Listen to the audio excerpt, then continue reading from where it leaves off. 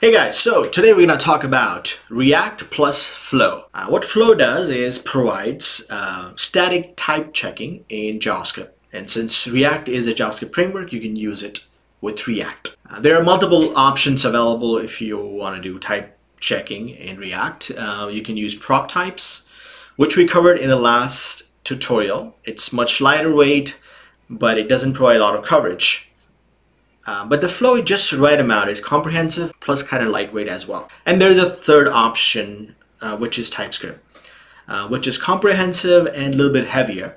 We're going to cover that in the next tutorial. I'm going to show you how to install Flow, how to configure it, and then we're going to do some coding where I'll show you how to do type checking. And by the way, this video is part of a much larger series on React. And if you haven't been following the series, you can do so. I'll provide a link here in the corner. And welcome to Techsith tutorials. All right, so let's get started. I've created this project using Create React App, so we're going to work inside here. But before we start, we need to actually install Flow package. And the way to do it is, I'm using Yarn, so I would say Yarn add. The name of the package is flow-bin, and I want to install as a dev dependency because you are doing the type checking. It won't be a part of the bundle that you're going to have, part of the code, right? So you want to have it as a dev dependency. If I run this, it should install it. It should take a few seconds. All right, so it's been installed. I should see in the dev dependency flow-bin. I need to do one more step here. I would to add inside the script. I need to add flow. So this would allow us to run the flow scripts here. And now that we have it, we can initialize a flow. Let's just clear this, and I can say yarn run flow init, and this should actually create configuration for the flow. All right, so if I go here, it has created a .flow config file, which is kind of empty right now. We'll fit it up later as we go along, but let's just move on. All right, so I think our project is ready and the flow is there. Now, it's a template project, so it doesn't have much, right? So let's run the flow script to see what really happens. npm, if I do yarn run flow, and it would say done, there are no errors. And that is because it didn't really check anything, because I haven't really told Flow to check specific files. For that, there's one trick. Let's say if I want to check types in this file app.js. One way to do it is if I go on the top of the file and add a comment like this and call it flow, this should take care of it. So now if I run yarn run flow, it should find an error, says failed, because every component you are supposed to provide types of its prop and state. We haven't done it. So let's say if you not gonna provide anything, you can simply do this. This means it's an empty, there is no props or state, right? So now if I run it, yarn run flow, it should fix the problem. There are no errors. Okay, so this is how it works. However, this is quite tedious to add this to every single file. So I need to configure it so that I can tell it to check the specific files. So what I do, I'll remove this, and if I go back to the flow config, here I need to tell it that, okay, what I need to check. So here for the options, I would say all equal to true. But there's a problem, because when I say all equal to true, it will check everything, including the node modules. And you might have lots of files, JS files inside the node module, which are third-party libraries, and you don't want to check flow checking all those files because it might find a lot of issues there, right? So you need to tell it that, okay, don't do that. So here they have provided ignore. So we can actually tell it to ignore everything from the node package. So here I would say dot star and node modules, and I would say just ignore everything from there. Now if I run this, it should still complain because there may be some other places. So one of the places is there's this register service worker. Unfortunately, whenever you create it, it has this register service worker, so I need to tell it to ignore that as well. So which is inside source file. All right. So now if I run it again, all right, it has some more failures. Yes, there's the index.js file. So we need to tell that one as well. Index.js file. And then we have a few more before we can get started. Let's see now what's complaining. Yes, the tests. Because we have this test folder. Any file that is test.js. All right.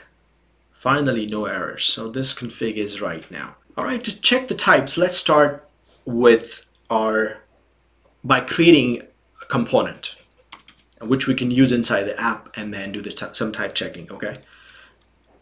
So for that, I'm just gonna copy the app component here, and I'm gonna call it test component. Here, I can use this test component inside the app. So I can say test. Now let's pass some properties here. We can create a property called, let's say, string, which is a string. I'm going to call it Techsith. Okay, so I'm providing this property string inside the test component. So I need to make sure that it's a right type. So how do I do that? So there are things called type guards, and the way you write is type and then the name of the type guard. So I'm going to call it test props, because it's the props of the test component, right?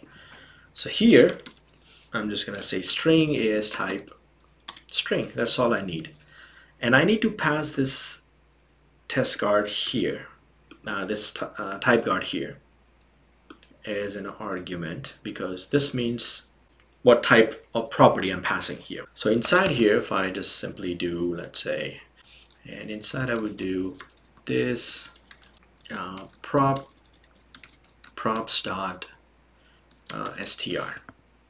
I forgot to close the h1 tag. Okay, so no errors.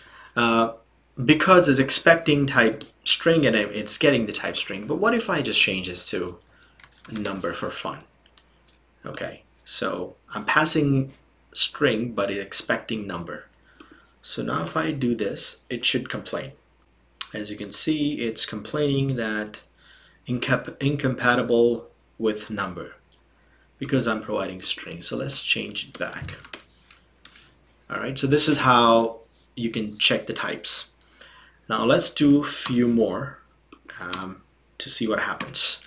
So for number, I would simply do the same thing, number equal to, now let's add that type here. Num is a number type. Okay, but what if I don't provide, what if I don't pass number here? Then what would happen? I'm using number here inside the test component, but I'm not passing as a property. But my type card said that there should be two properties. One is string and one is number. So now if I run this, it complains that it's missing number. So to fix this, if I simply put a question mark, so by default, whatever I defined here in the type guard means I need to provide these properties, otherwise it would complain. So they are required by default. If I want to make it optional, I have to use the question mark after the name of the property. So now if I run it, it should pass. All right, so now it says no errors. So this is how you can do optional. Now let's do something different. So instead of primitive type, let's do an array. So I'm just going to create a property called ARY, which is an array, and it's an array of numbers. So here, for array, I would have to say capital A and array, and then I have to provide a type, a number type, say it like this. And here I can use h1. Since it's an array, I can print it using a map function. I can say this dot props dot array dot map, and I can just do this well. It's gonna print like all the vals. Now what if I want to have some sort of default value? So if I don't provide it, it should have a default value, right? Well, you can do that. So let's say use it for string. So the syntax for it, all static, and then you would say default props equal to, and here you would pick the prop that you like. So I'm going to use string to have a default value, and let's say the default value is Techsith. Okay, so now if I don't provide string here, it should automatically have Techsith as default, and this almost becomes an optional now, right? Since I'm providing a default value. So now there are no errors. Okay, so this is how you. What about state? Let's say if I have a state here, and state equal to, and let's have a message as a state, and it says hi. Now we need to also cover this. Because there is a state, we need to say, okay, what type of the state is. So we need to create type guard for that as well. So I'm gonna say test, and since it's a state, I'm gonna say test state equal to, and inside I have a message and it's type string. And I need to pass it here next to the prop. So I would say test state. Now if I run this, it should be fine. And let's add that state here, h1 message. Now what if I want to use a refs? So refs are a reference type which allows you to actually access a particular element. So if I want to add, and I have a tutorial on it if you want to check it out, I'll provide a link here. So I can add ref like this, it's a callback function, and I can say this dot h1 equal to h, because I haven't really defined h1. Usually you don't have to define it, but since we are using flow, it wants us to define this h1. So here I can define this h1.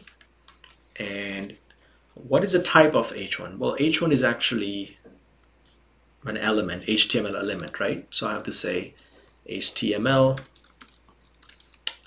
it's heading element, right? If I did that, it should basically be fine. Let's see what happens. It should have one problem though. Oh yeah. Usually you need to have a default value, but I haven't provided it. So if I put a question mark, which means either the value of h1 is this or null. So as if I've done h1 equal to null here, it should be fine. So we covered a lot of things here, but let's do a few more. What if we have a functional component? So here I have a class component, and I can have another component called function component. So I can do const func component equal to, and this is my function component, and I have some props here, and I can say return props dot. Let's also have a prop called string here, which we haven't created yet, but we will. So I can use this component inside my app, and I can provide string also, Techsith. So that should get here, but I haven't really told Flow that what kind of property is string. So I need to say it is actually a string. So I can do the same thing here. I can provide type card, and I can call it, I'm running out of names, so I'll just name whatever. And this should be, let's say, string, right? Now, the way to pass it here, remember in the component we did this way.